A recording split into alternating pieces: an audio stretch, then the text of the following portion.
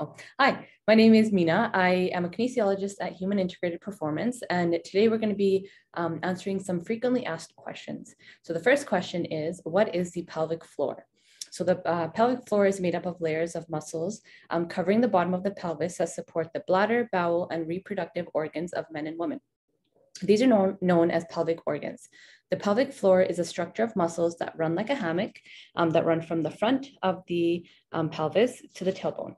The pelvic floor muscles have the ability to move up and down and gain strength through exercise. And so another question we usually get is, what is the function of the pelvic floor? The pelvic floor muscles support the bladder, bowel, and uterus. When these muscles are weak or lose force, they may not be able to provide adequate support for your pelvic organs. This can lead to incontinence or organ prolapse. The pelvic floor serves many important functions in the body.